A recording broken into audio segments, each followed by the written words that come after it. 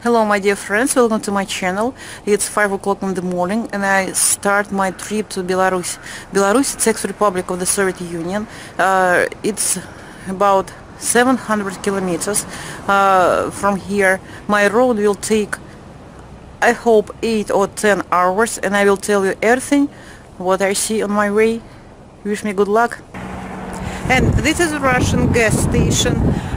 You can go to restroom to buy coffee, tea or some bagels and to have some rest.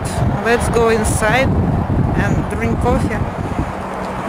The cost of gasoline in Russia is about 32 to 34 rubles per liter. It's about $2 per gallon.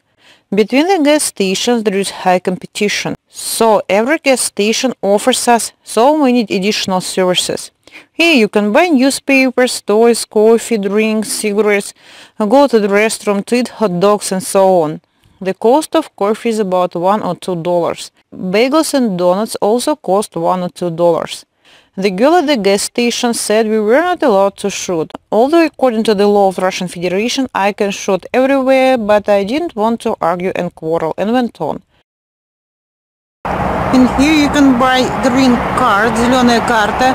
It's insurance for all countries of all ex-republics of the Soviet Union. And also this insurance is available in some countries of Europe. It costs 95 rubles. It's about $12. So you can buy it here just on the gas station.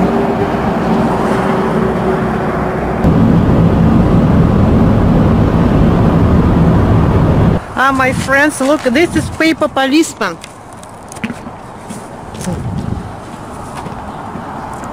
He's watching us.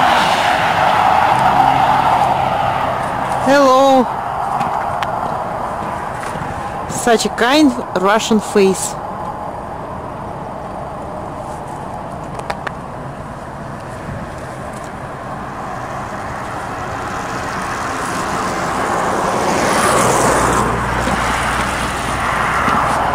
Our policemen, they are driving on Ford.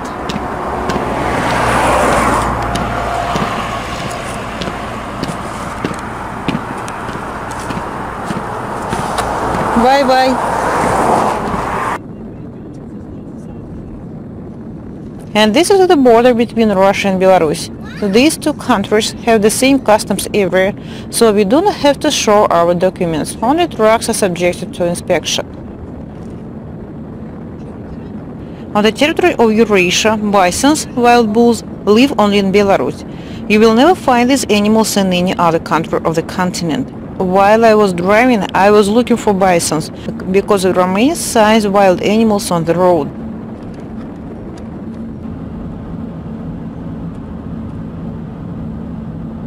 Death penalty still exists in Belarus. Here, in Belarus, an average salary is very small, usually less than $600 a month.